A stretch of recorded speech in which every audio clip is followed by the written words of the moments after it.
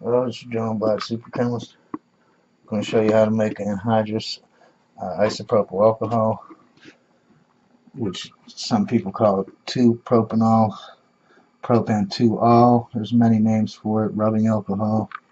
I basically got this 91% isopropyl alcohol, rubbing alcohol at the grocery store. And we're going to take 100 milliliters out and try and make it anhydrous. So I got 100 milliliters of 91% isopropyl alcohol, rubbing alcohol. I'm going to put in there. So I got about 30 grams of anhydrous copper sulfate. The reason I use 30 grams of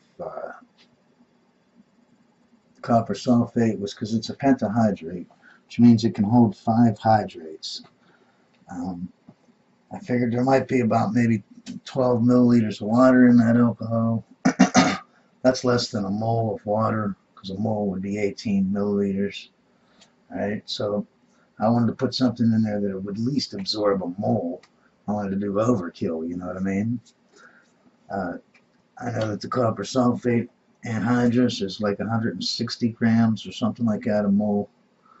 So I figured 1/5 of that, or 1/5 of 150 would be easier to figure out, which would be 30 grams. So I think I put like 32 grams in there, something like that. That was my reasoning behind that weight. Was that if it's a pentahydrate, that means it can absorb 5 moles of water. If I divide it by 5, then it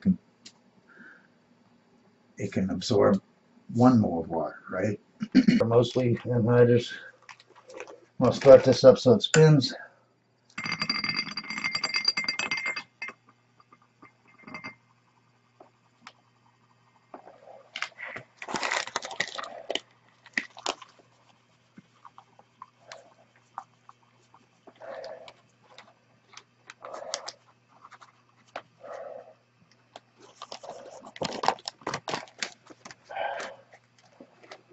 We'll cover it up with cellophane on the top, and I'm going to let it spin. I'm going to let it stir for about 20 minutes.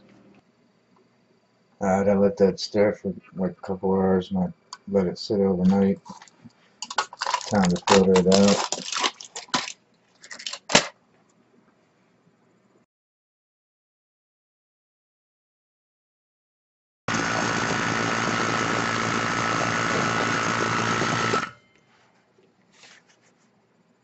See how I turned the valve on, so I still keep my vacuum. I can turn the pump off, at least for a little bit.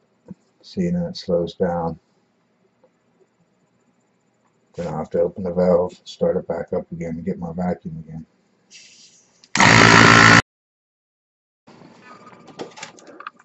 Alright, now I dumped that into this cup here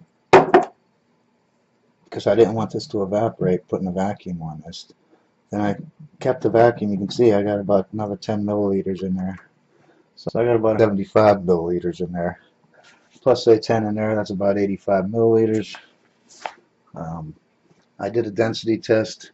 It was 0.78, and the density for it should be 0.786. So it's pretty anhydrous. I just want to show you something. I poured some more, just a whole bunch of water, no, not a whole bunch, but a little bit on top there, and you can see that it can turn more blue, meaning that it could have absorbed more water if there was more in there. Watch, I'm going to put some more in there.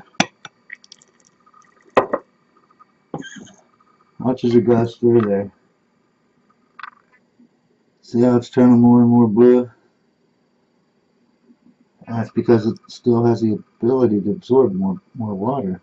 There was no water. That proves there was no water in there to absorb, or it would have.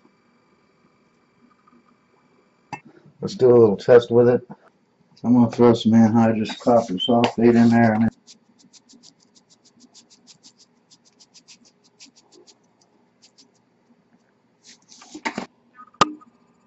You can see, but see how white that is? I mean, that's white. Now I'm going to stir it up for about 20 minutes and see what happens with it. You can see I let it settle back down. It's still white as can be. I mean, there's no blue in there. See how white that is? You know that's anhydrous. So I'm just set up for simple distillation. I left that copper sulfate in there. That way, in case any water can absorb it. You can see, it's coming over. A little cloud there. I actually might have to turn it down here a second. You can see the vapors. It's actually a great shot.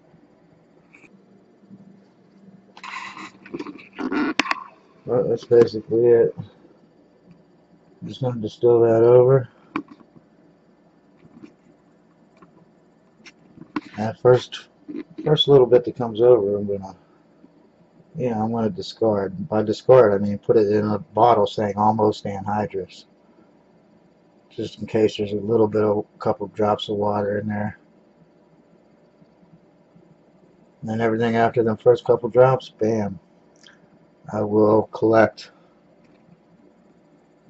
Remember, don't distill your pot down to nothing, down to dryness. Leave something in there. You can always add it to the stuff. Those first couple milliliters that you distilled over, you can mix it with this pot and save it. See, there's the receiving flask.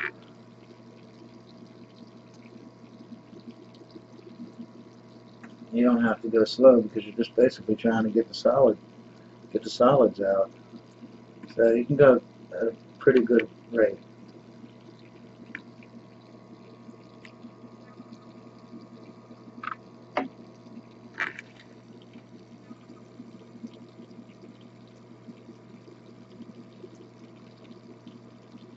In one about a drip a second, so not me after so long I'll jack that up so it goes faster. Alright, well there's what I got. You can see it's crystal clear.